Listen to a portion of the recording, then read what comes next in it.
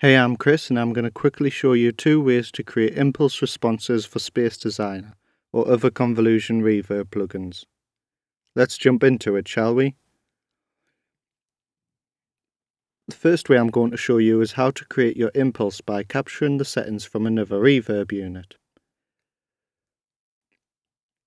So if we go into Pro Tools, you can see that I have an audio track here with reverb as an insert. Make sure that the wet is set to 100% and then dial in all the settings you want to capture. Then we add 25 milliseconds of white noise to the start of the session. You can use different amounts or use a click sound, but I find that 25 milliseconds creates the best impulses for me, so I use that.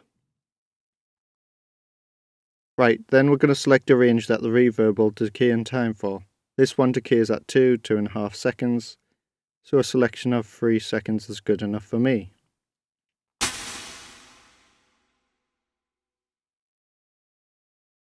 Once you've made a selection, bounce it down to an audio file.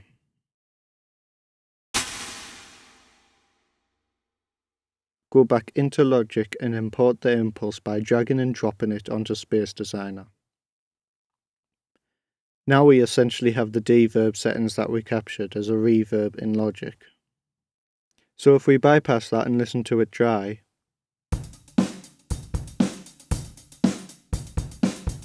and this is it with the reverb we just captured.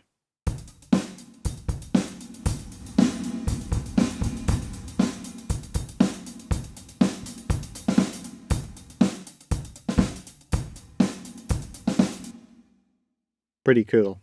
Another way is to create your own impulse from scratch using a longer duration of white noise. So we've got a blank audio track here, and what we're going to do is select an area for our reverb to decay. Then in Pro Tools you're going to have to consolidate the clip so that the white noise in Audio Suite will work. In Audio Suite, click Other and then Signal Generator and make sure white noise is selected. We're going to set it at -1 dB and then render it.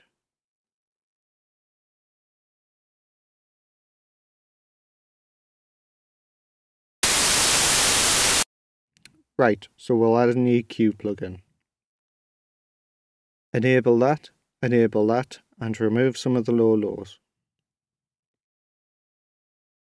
Then we're going to change the frequency of the midband to a bit higher and enable automation of the gain.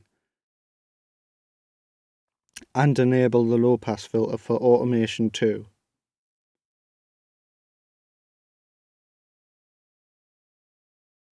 We'll then draw in automation for the EQ so that the midband gain is all the way down, which sounds like this. Let's make it wider.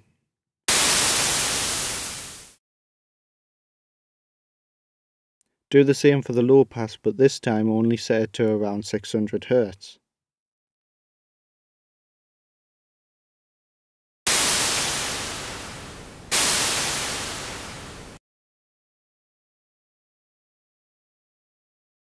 Cool, so we'll add a fade.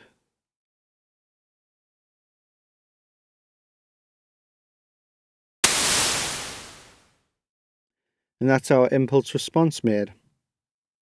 So bounce that down.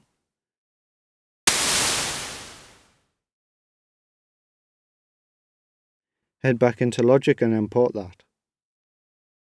Now we've just created our own impulse response using white noise and filters. So play about with that.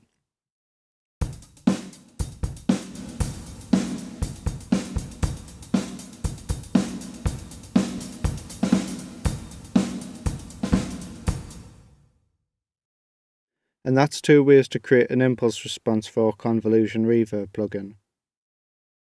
That ends my tutorial. I hope you've liked it. My name is Christopher and you can follow me on Twitter at chriswinter92. Bye.